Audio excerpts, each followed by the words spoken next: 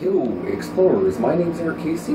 I'm a 26-year-old guy who's a Christian, and I make travel videos on YouTube, and I've been working my butt off, doing everything I possibly can to succeed at this whole van life thing, as you can see on my shirt, since I quit Farmer permanently on September 4th, 2017. So if you want to check out my whole story, I have some other videos on my channel.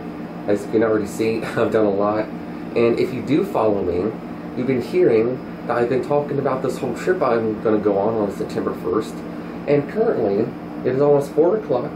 You can probably see on my phone there. On Sunday, July 12th. It's going to get dark in I think about 5 hours, which will be like 9 o'clock. And if you guessed correctly, I am officially going on my West Virginia cycle ride. Because I learned one thing in my life. If you want something, go get it. Those who sit around and contemplate miss opportunities. And I'm not about to miss crap. I officially realized at a certain point, patience becomes delusion. And I don't care what any other humans say, I can believe whatever I want. Obviously I believe in God and all that stuff, and I believe I'll be going to heaven. And I don't want to get into all that philosophical stuff. But here's the deal. I pretty much have everything ready that I need to go. I've been ready for a while. So real quick, before I show you my travel gear setup, I just wanted to mention I spent over 3 months planning this trip, and I started planning it back on March 21st of this year. I've also spent nearly $1,300 US in everything I need. This trip is going to be about 1,300 miles in 25 days by riding an average of 52 miles each day. Got everything I planned out. God called me to go on this trip, and this whole pandemic is over. I don't care what people say. I don't care what people do. Forget the whole damn thing. I'm going on this trip no matter what. So, that's pretty much my plan. It's going to be 25 total episodes, so please hit that subscribe button so you don't miss it. And if you saw the trailer to this series, you kind of have a little tiny idea of what to expect. And I've been ready. I'm super excited, buddy. Whew. Well, let me tell you, man, it's definitely been a wild ride. So, here's my setup. This is my bike. It's an Ancheer electric bike from Amazon. It used to get 15 miles range, and it can go a maximum of 15 miles an hour. But I upgraded it and put this big black battery on there. Now I get 28 miles range and can go a maximum of 25 miles an hour. I also swapped out the front wheel for the right size, and so my brakes can work. My tripod goes in this thing, and I have a GoPro up here. The display for the thing is right there. I have the stakes to my tent strapped onto here. Obviously there's the battery, the charge controller's in this thing, which is all duct tape up, which is awesome, and it's waterproof. I have some clothes and 2 chargers in the other side of my pannier, and some drinks and tools in here, and I have some towels inside my tarp, and obviously I'll be covering my bike up with the tarp when I'm camping at some churches, and that's pretty much the whole trip. I'll be at churches, which is cool, spending the night. And now, moving on to my 2 bags, I have my tent and that green earth pack thing, along with my air mattress and electric air pump. And then I have my laptop, electronic stuff, and some snacks and just other random stuff in my backpack, also along with pepper spray just in case. So I'm pretty sure I have everything ready that I need. So I'm just going to hit the road. And I think I'll only have 3 hours to film because it's going to be getting dark. So, super excited. I'm going to stop delaying and hit the road now, buddy.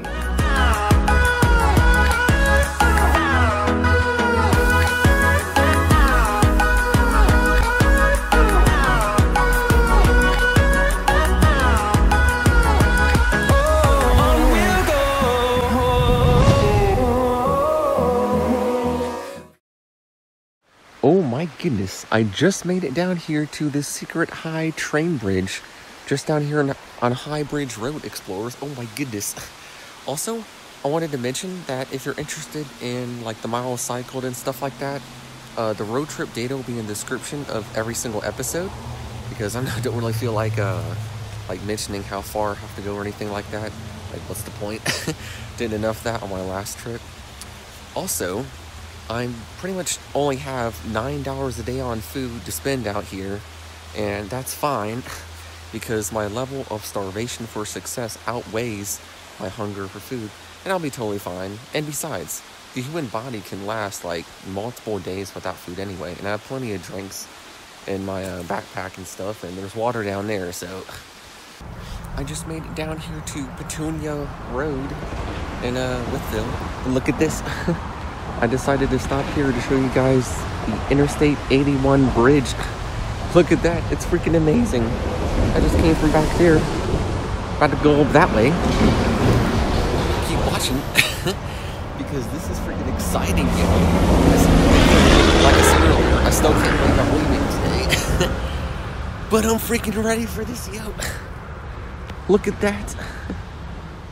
That thing is freaking crazy looking.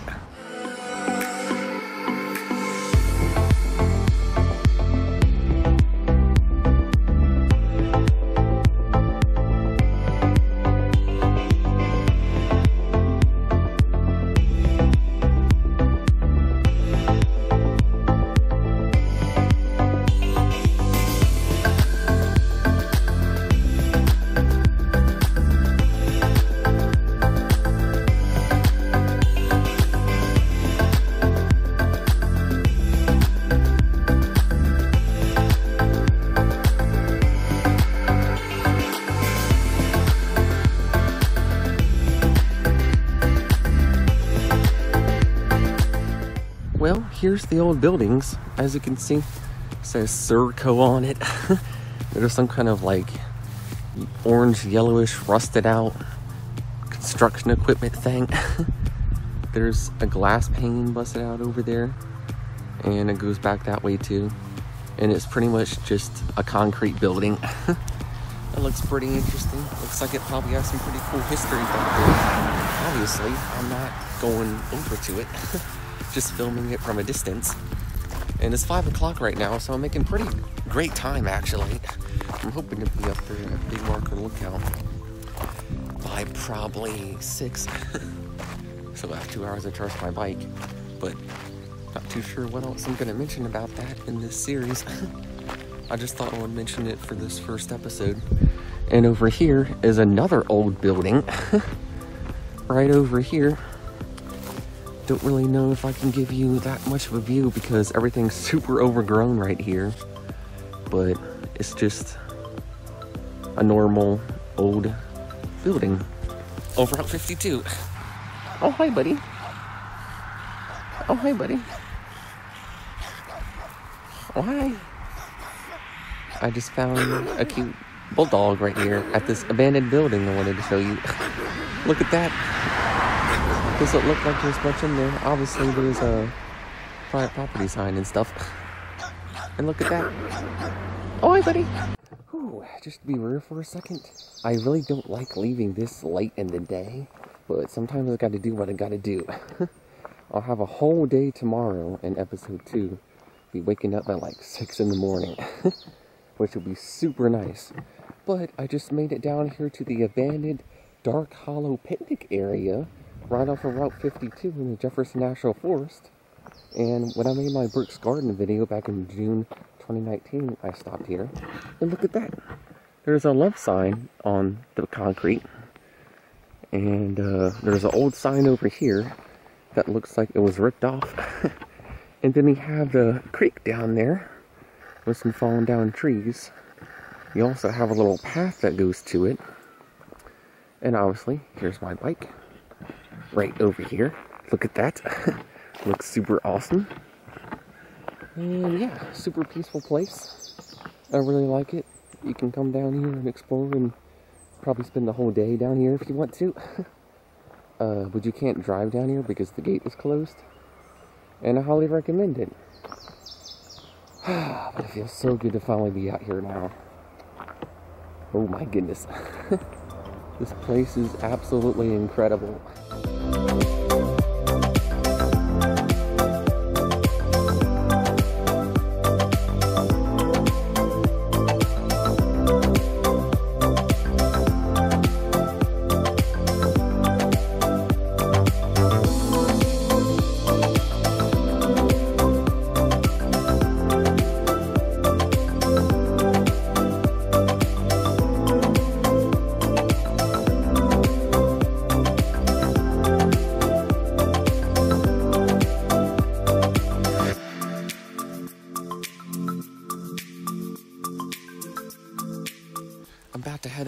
Walker Lookout now, and if you enjoyed that B-roll, please comment below.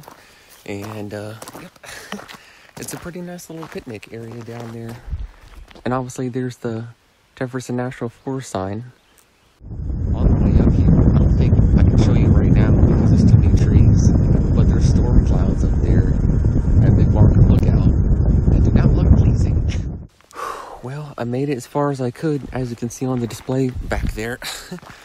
I pretty much have a 2-mile hike up to the Big Walker Lookout. But check this out.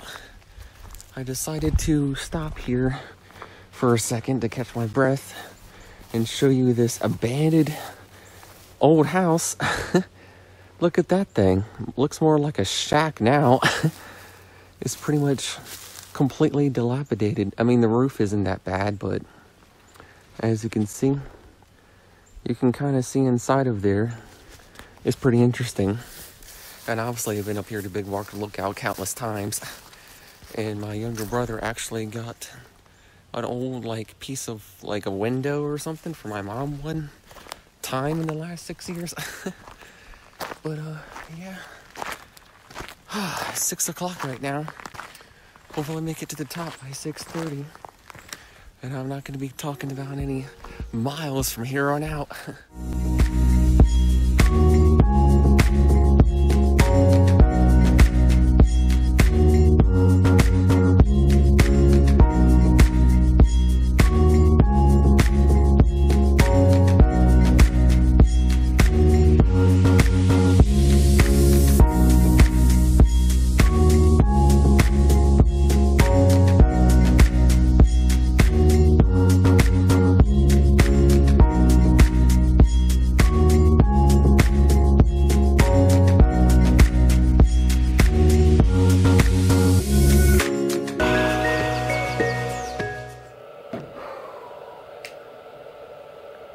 My goodness, explorers. Obviously, as you can see, I made it up here to Big Walker Lookout, and it was a pain in the butt. My freaking bike is super heavy. Thought I was gonna die, but I managed to make it up here, drinking some of my water, and obviously put my stuff down and plug my bike in for 2 hours. I'll pretty much be going straight down that way, and I'm pretty sure it'll be charged enough to make it, because it's only about 10 miles to the church. But it's super nice up here. There's the view. Look at that. It's massive. And here's the fence. And obviously the Battle of Wytheville sign. And then this little boardwalk thing that goes over here to the tower. And if you enjoy that B-roll, please give a like to let me know. Oh my goodness. Would you look at this view, explorers? Check that out. Oh my freaking goodness. What? Whoa. Oh my god, dude. That is exactly why I'm still alive. Views like this is exactly why I do what I do. And if you hear that clicking, the time lapse is currently going. Just been chilling here drinking water.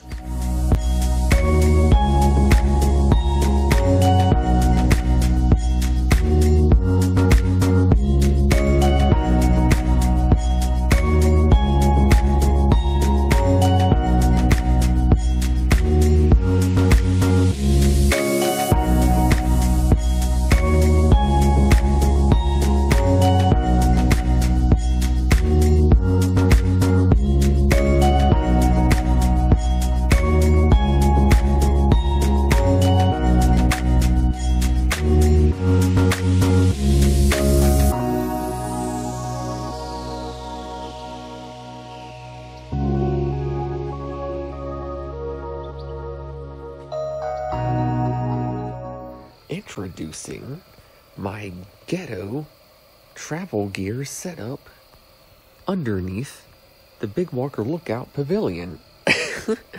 That's pretty freaking hilarious. Look at that thing.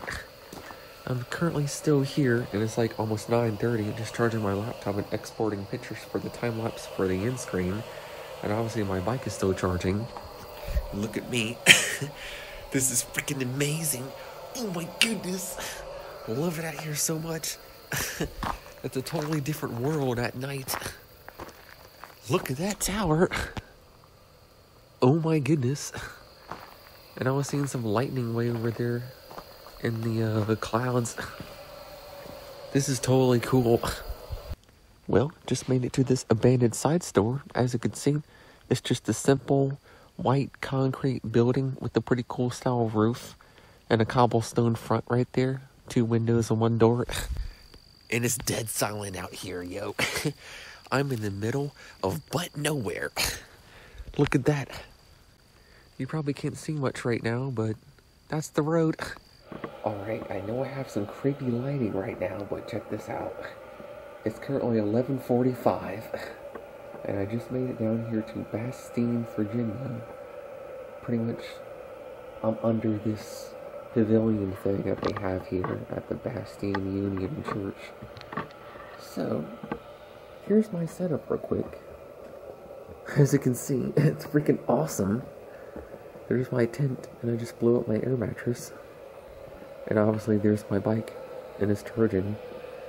And there's the many sets of picnic tables. There's also a nice little stream down there that I'm going to check out in the morning. And I think that's pretty much it. So before I go, I wanted to give you a Bible verse of the day real quick. For God so loved the world that he gave his one and only Son, that whosoever believes in him shall have eternal life. John 3:16. Alright, I hope you enjoy that Bible verse, and I guess I'm just going to end it right here. So like always, please remember to like, comment, and subscribe. Thanks for watching, and I'll talk to you guys in the next adventure.